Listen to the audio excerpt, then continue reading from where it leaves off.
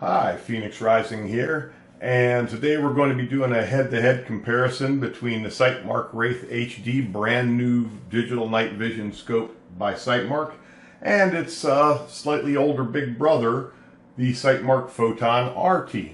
So both of these are digital night vision scopes. They both can be used during the daytime. And with that, let's go ahead and go over the features of each of these, and then we'll go out and do some side-by-side nighttime comparisons.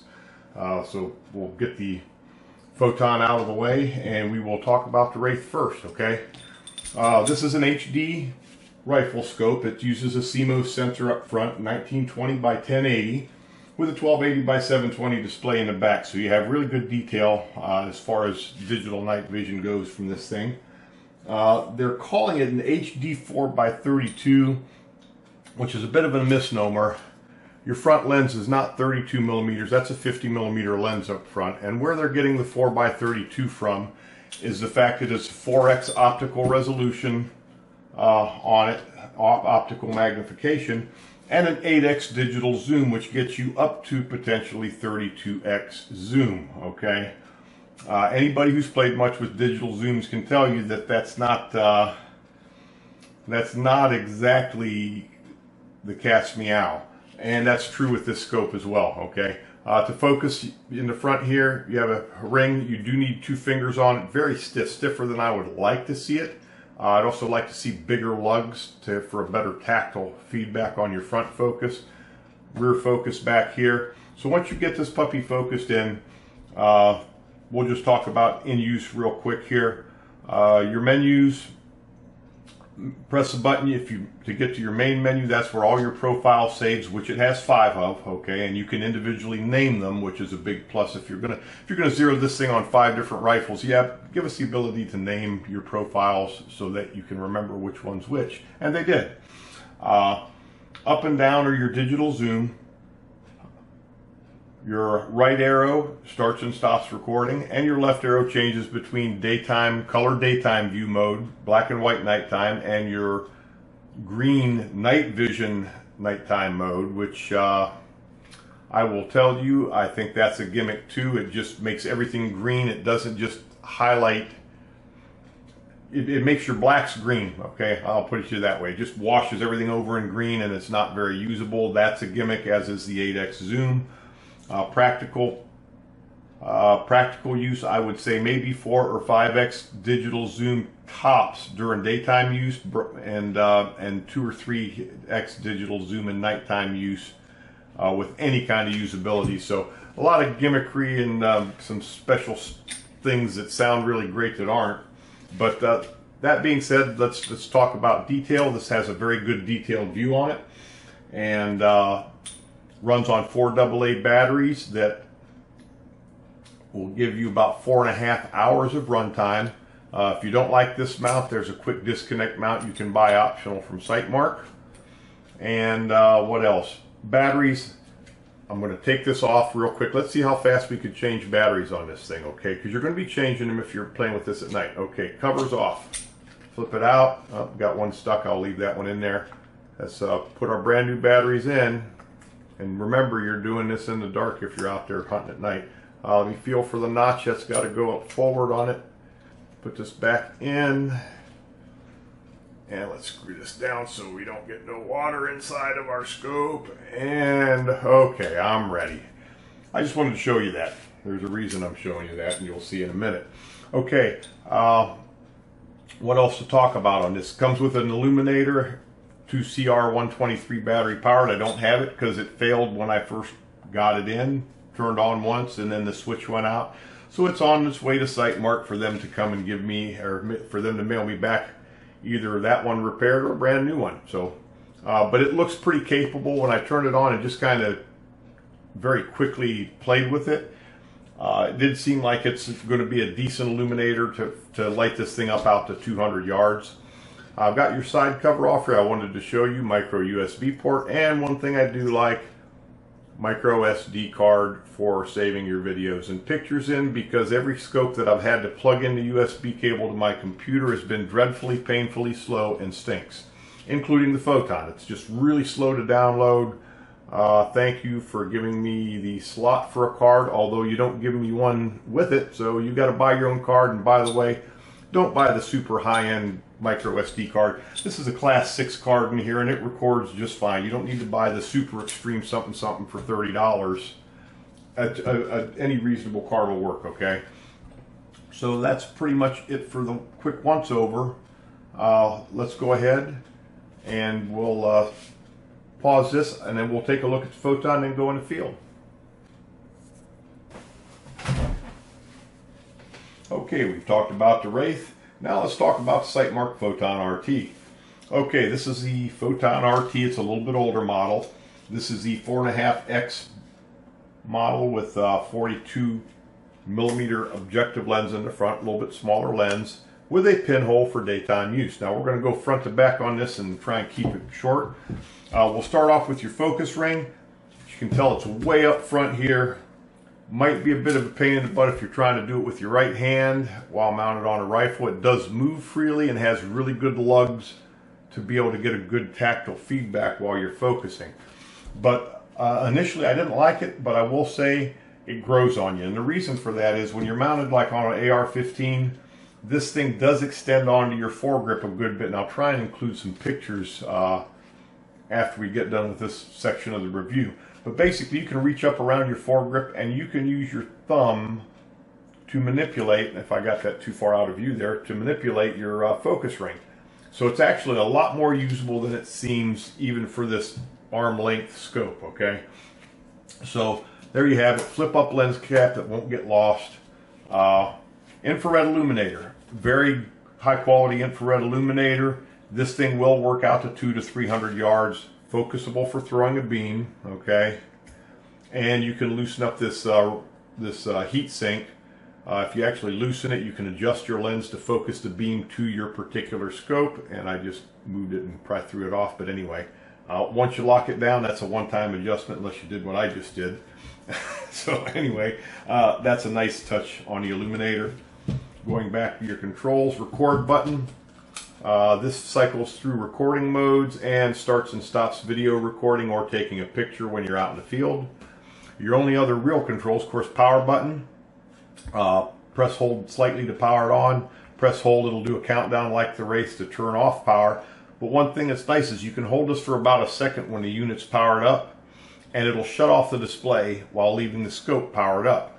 So if you're out in the field and you need to change positions or just want to take the scope down from your eye, you can actually turn off the display, save a little bit of battery power in the process, and then just touch the button and it's bang, it's right back on instantly, more like traditional night vision, not like the start it up and let it boot up sort of deal.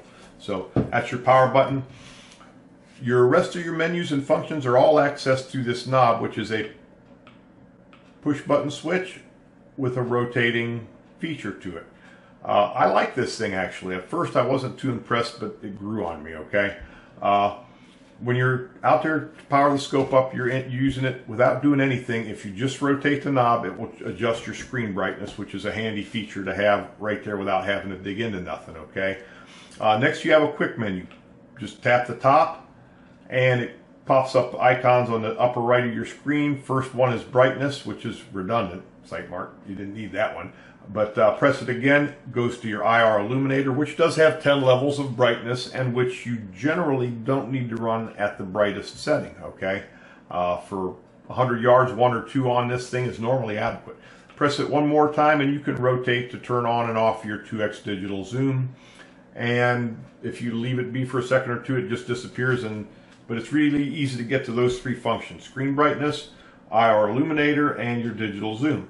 Now if you need to dig into the main menus, press and hold this for 2 or 3 seconds and a menu will pop up on the side. That's where you get your 6 reticles, your 4 colors, your zeroing, all that other stuff. And as you go into that menu, it does come out onto the screen, but you can still see through the scope. You can't do that on the Wraith. I don't like their menu where you're in the menu and you can't see anything else. This is a much less obtrusive menu system.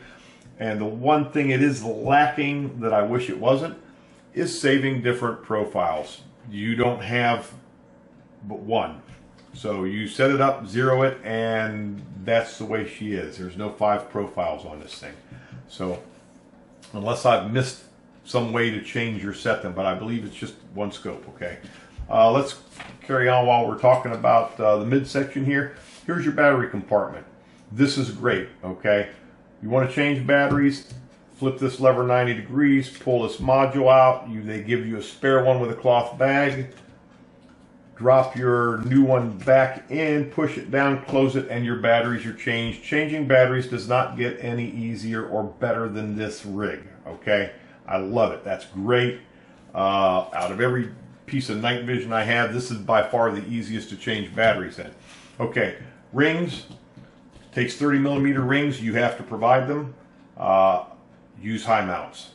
I put medium mounts on it, and on an AR-15 with a Magpul 4 grip. All this was maybe 1 or 2 millimeters off it. Your cheek weld had to be very, very low and uncomfortable to get access to look through the scope. So high mount rings, and you've got about 2.6 inches of space between these. So if you're going to mount this on a bolt gun or some other weapon, you may want to really look at your options, because you might have a hard time getting it set up. So there you have it. That's the Sightmark Photon RT. Now let's go outside and do some comparisons between this and the Wraith and see how they fare in the real world.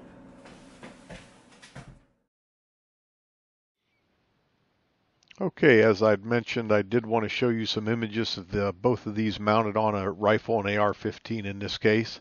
So looking at the Wraith, you can see it's more compact, definitely looks a little cleaner on the rifle.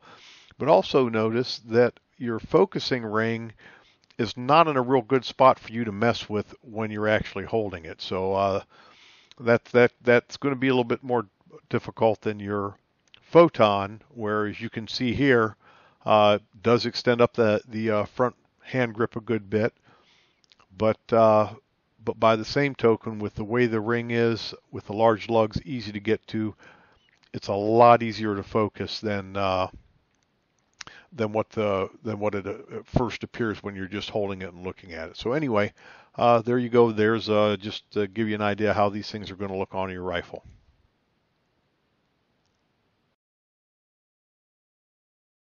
Dusk aways. It's going to be a full moon night tonight.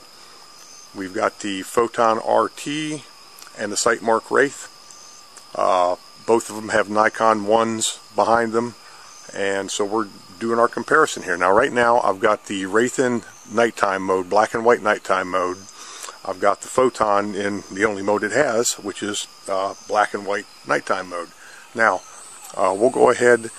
It's getting darker by the minute, but let's go ahead and go to the day view on the Wraith. And even in daytime mode, it actually looks brighter on the screen than what it does to the naked eye. So to do a comparison, let's flip our lens cap down on our Photon RT. So now you're looking through a pinhole on the Photon. I mean, we're talking, 16th inch diameter holes, all the light that's getting into this thing. And here we are at dusk. And here's our image quality. So not bad at all. Now interestingly, in daytime mode, even though the Wraith is a 4x and the Photon's a 4.5x, the Wraith looks like it's got higher magnification, and part of that is I think the Photon has a 22-degree field of view and the Wraith has an 18-degree field of view. So narrow field of view, you're going to have things are going to look bigger in the viewfinder. So this would be both, like I said, both of them in their daytime equivalent. One thing about the Photon RT is when you do have the pinhole down, you don't have to focus where you still have to focus on the Wraith, and that's because pinhole cameras just naturally, they are what they are. The messing with the focus adjustment doesn't do anything to your image quality, which makes it a little easier to use the Photon in these twilight conditions. Let's see if I can focus in on this Wraith a little bit. Okay, there we go. So there's our both units at dusk in what would be the equivalent daytime modes. Now let's go ahead and zoom in to just 2x because that's a fair comparison, BC,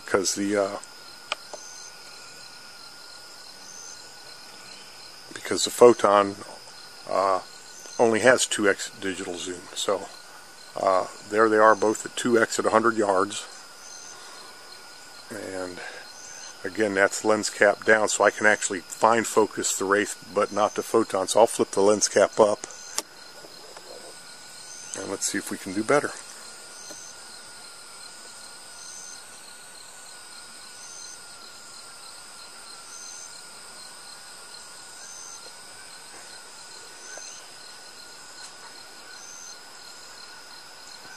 Okay, so I don't know if I'm focused that good or not.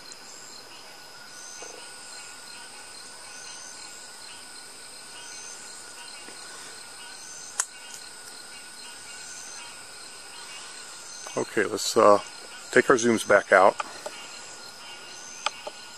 And that's one thing the Wraith does have, make it a little easier to change zoom. As you see the little arrow at the very, can kind of make it out at the top. That's your quick menu on the Photon.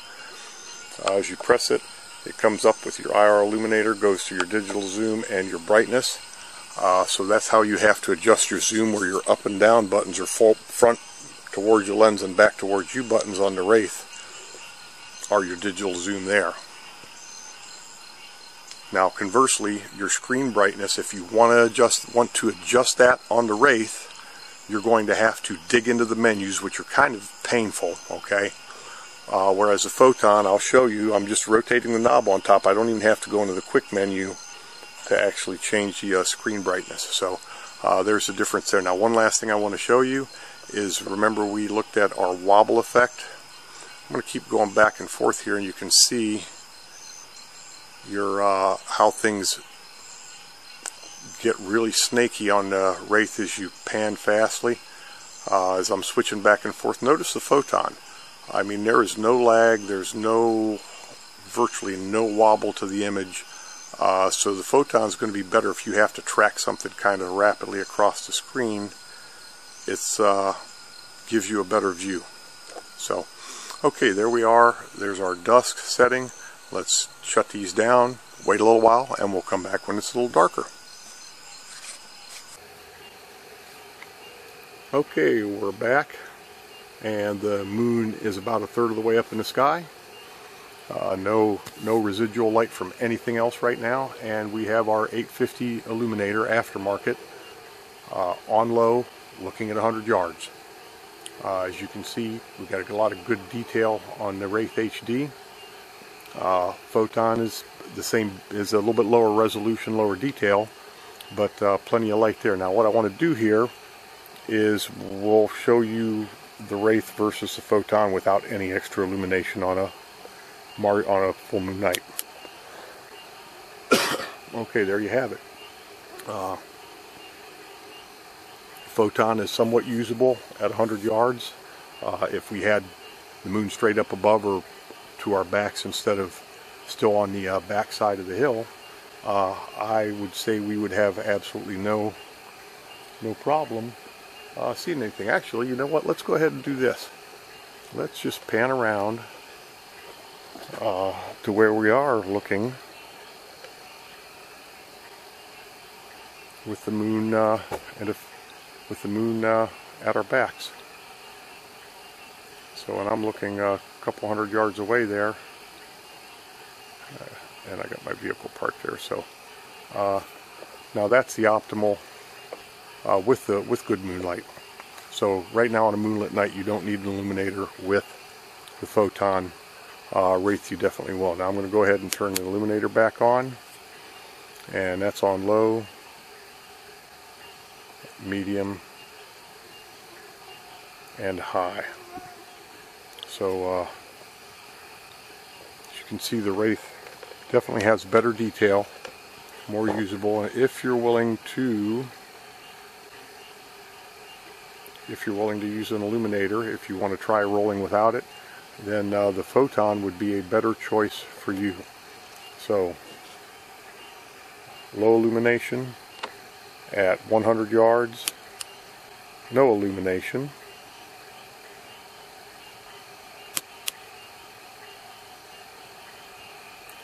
Again, low, medium, and high. Span across to 200 yards with high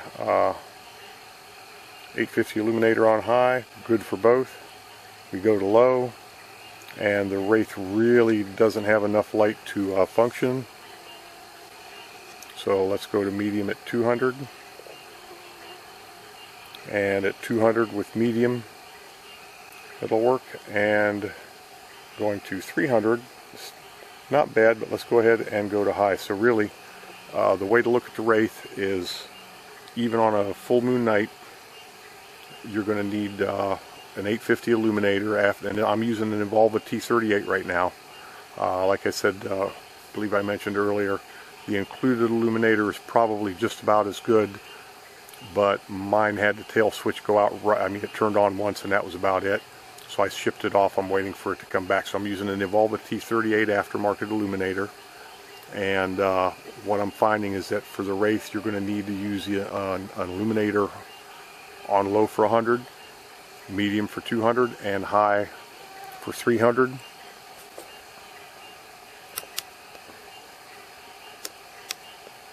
Oops, turning on and off the wrong one. And for the Photon, on a full moon at night, if the moon's favorable and you're not in the shadows, you're usable at 100 yards easily. And I'm cycling through.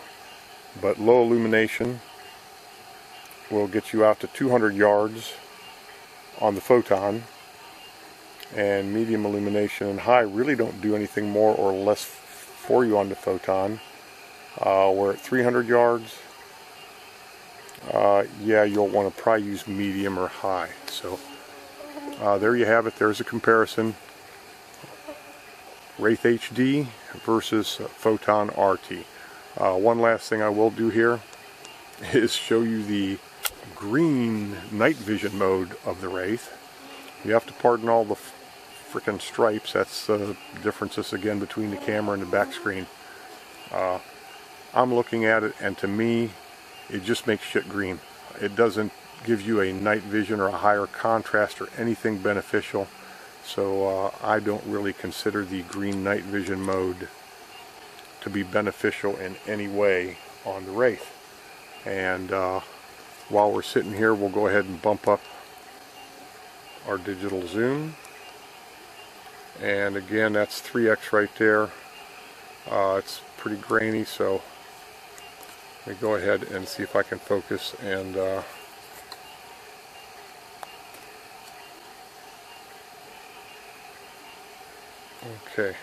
so that's 3x digital zoom, and that's maybe marginally usable. Let's go ahead 4, 5. So yeah, that's max zoom, nothing usable there. To me, the 4x, maybe again 2x, possibly 3 would be usable. So daytime mode up to 5x. So looking at that, yeah, it's not the digital zoom going as high as it is a gimmick, and night vision green to me is a gimmick. So that's it.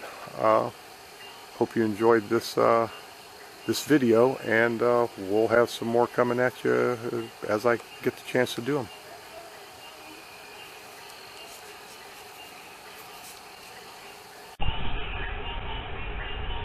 Okay, here we have it. Getting ready to do our final round with the Photon and the Wraith. Moon's about a third of the way up. Again, same conditions as we had earlier in the test. We have no illuminators on. There's the Photon and the Wraith. I'm sure I'll bounce back and forth. I'm kind of swapping these videos as I'm going to produce them. So let's go ahead and turn on our 850 illuminator. And there you have the 850 illuminator on. As you can see, even with on a full moon night, illuminator helps the Photon. It's not necessary in a lot of, depending on the circumstances. Wraith, you absolutely going to need an illuminator pretty much no matter what, even on a bright moonlit night. So let's go ahead, and what we'll do is brighten up our illuminator. And as you can see on both units, they really don't need the illuminator being anything but on low at 100 yards. So let's pan out to 200 yards. And again, illuminator's on low. I'm not going to bother focusing. We'll just look to see how they gather light here. So illuminator's on low at 200 yards. You still have a usable image on the Photon. Wraith, you're really kind of dimming out a good bit. So let's go ahead and go to illuminator on medium. Again, of course, good on the Photon. Wraith now has decent illumination at 200 yards. We go out to 300 yards and Photon looks good. And the Wraith is still a little bit lacking, so let's go on high on the illuminator. Of course, Photon's good.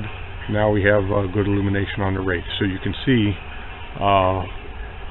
the Wraith definitely needs more illumination. It does have a much more detailed image at the different distances. But good picture quality. It's just you're going to have an illuminator. Now, what I'm going to do is I'm going to go ahead and turn off our standard 850. And again, at 300 yards, look at that difference. Still fairly usable on the Photon. Not so much so on the Wraith. Now,